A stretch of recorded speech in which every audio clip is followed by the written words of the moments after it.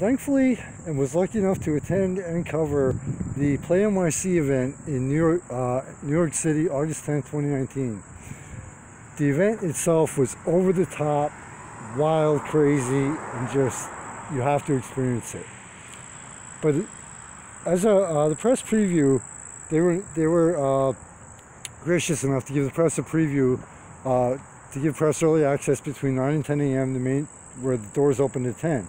We got there about 9:30, and when I attend an event like that, I always do a quick walk around and get a general feel for the layout.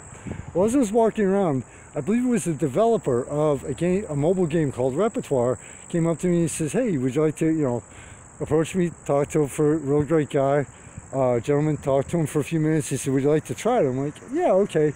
Repetiore is a musical game for your mobile device, where it's basically kind of like you play piano on your phone. Not that simple.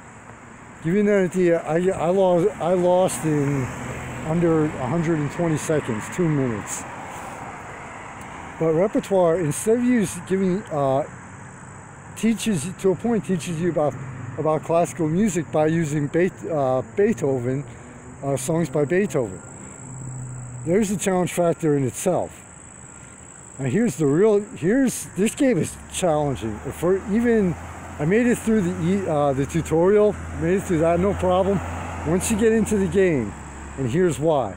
I don't know about you, but even when I'm texting, I'm used to using my thumbs and maybe one or two other fingers on my phone. I have an LG Stylo 4 with a fairly large screen on it, and with Repetiore, it actually teaches you to use not your thumbs, but your other 4 fingers on your mobile device. And unless you're used to typing side screen on your mobile device, it's a lot more challenging than what it sounds. And not only that, instead of just hitting as the bars come down, hitting them real quick as they're coming down, you have to wait till they touch. There's a timing factor in it where you have to wait till they touch the line and then hold it until the bar is completely below the line. Great if you're doing it one at a time across your screen. Not if you have 2, 3, and 4 bars coming down at your screen at different times. This is a very cool game. There's a cool educational factor in it.